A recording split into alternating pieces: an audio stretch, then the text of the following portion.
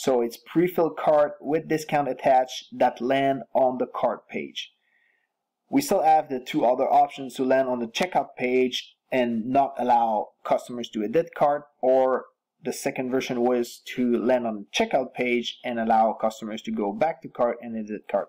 But the user experience was not the best, let's say. So we improved it to a version 3, which allows you to create pre-filled carts that land on the cart page and allow customers to edit the cart. So to create a pre-filled cart, I will click on grab cart. But first I need to click open a new tab, add some products to cart, which I already have. I think so.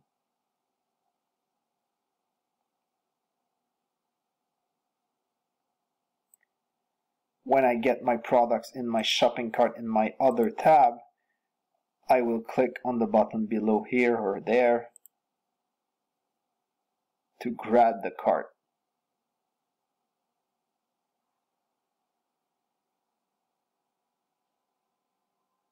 So now the app reloads and I have my new cart, which has 3 items, and this is the price of my items that I got here.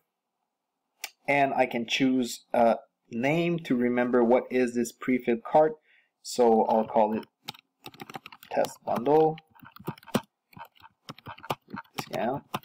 The name doesn't matter, you can choose the one you prefer. And then I will attach a discount code which comes from my discounts section. Mine is 10-off.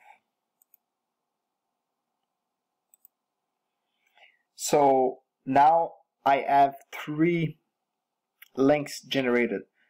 The version 1, like I said, will send customers to checkout page and they cannot edit the cart. It's useful for some use case, it's bad for some other use cases. The second version will allow to send to checkout page and then go back to edit cart, but they will arrive, they will land on the checkout page, and they will need to click go back or click on the logo or continue shopping bottom left, and then they will be able to edit cart. The third and final version that I showed to you today will link to the cart page and allow customer to edit the cart, which is for most of the cases a better option. So I'll grab this. You can click preview, do not click delete this cart. I will open a new window because I'm cached.